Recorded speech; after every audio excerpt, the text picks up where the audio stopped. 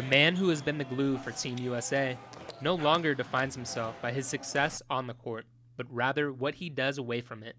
By doing so, the outside hitter has allowed himself to reach new heights, which is saying something because Reid Priddy's volleyball accomplishments include 3 Olympic appearances, 1 gold medal, and a stellar college career at Loyola Marymount University. When your performance is less about who you are as a person, you're freed up to compete and to perform at a higher level, and you end up reaching your goal, which is to reach your main potential. One of Reid's off-court endeavors includes starting the Net Live with former teammate Kevin Barnett, an internet radio show dedicated to spreading volleyball across the globe, as mentioned in their tagline, from SoCal to Siberia. I think volleyball needs to find a way to communicate and to give a fan an upfront personal experience with the event and the venue and everything without having been there. And I think that's the space that I see that's open, and whether it's something that I can be a part of or something that somebody else does, I really think that's what could really help grow the fan base for volleyball. Reid is currently a silent partner of the show because playing volleyball is a main priority. Another area of importance in Priddy's life is being a family man.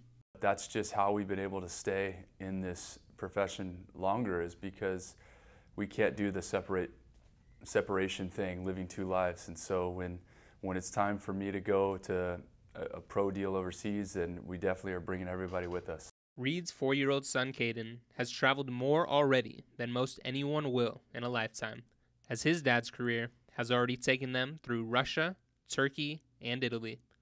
One of his hobbies is emulating his father and Team USA on the floor.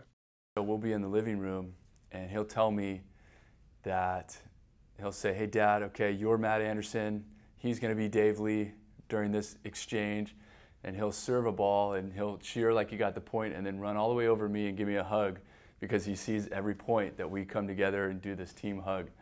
Reid won't be giving team hugs for the next few months as he recovers from a torn ACL. At 36 years old, any doubts Priddy had of continuing to play volleyball have vanished. I think initially, as soon as the injury happened, that first month was sort of a let's check my motivation, let's check the future, and the motivation was still there to compete in another Olympic Games. Reid expects to be fully recovered by December and hopes to start training with the national team in January. He says the Rio Games in 2016 will be his final chapter for the national team. As for life away from volleyball, Priddy has a baby girl due in February. For the Cronkite Sports Bureau in Los Angeles, I'm Trevor Zeiler.